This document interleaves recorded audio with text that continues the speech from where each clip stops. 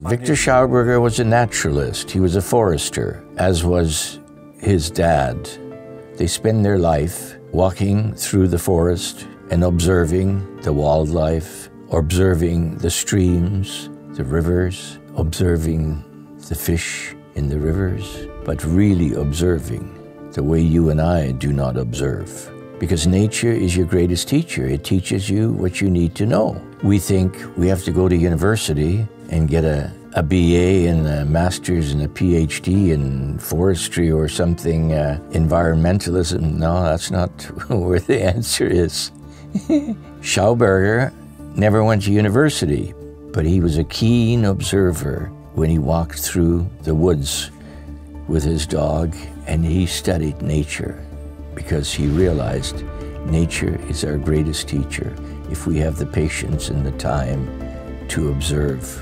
He discovered in this mountain stream, rushing water, he found trout who were completely still and they weren't washed away. How can that be? They're not moving their fins very much either. It's just like they're sitting in calm water, yet this water is rushing down over them as if they're unaffected by it.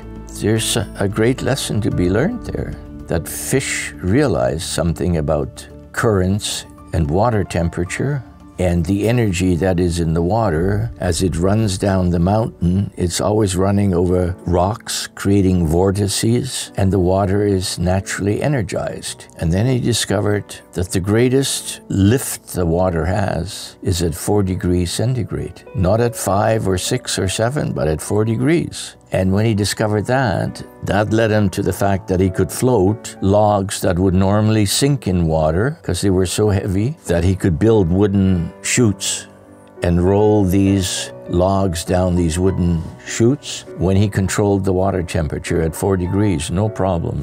Weight was no problem. University boys didn't know anything about that, and they never took him seriously, ever, because he didn't have a degree from a university. Same is true today. Why do these people think, the academics, that an ordinary man who is very observant and very patient and has for many years observed nature very closely knows things that no university teacher knows or ever will know? So they can't take him seriously because he never went to university. Not a nice characteristic of somebody who supposedly is a well-educated and highly educated person. Doesn't that make you think of snobbery? Doesn't that make you think that you're better than somebody else? Well, you've let your degree and your education go to your head. There are good academics who aren't like that. Seek them out and listen to them. They have valuable information to impart to you. Austria is going to recreate one of his ancient flumes and rebuild it just to show people who are interested. There are more and more people interested in Viktor Schauberger and his inventions, and they come to visit from all over the world to visit Austria because his son and his grandson now has taken over. They have a whole museum where he gives lectures and people are very interested. They've read his books, and obviously you read his books, you're going to get something that you're not going to get from the academics, from the university crowd. So there's an increasing interest in Viktor Schauberger and his research.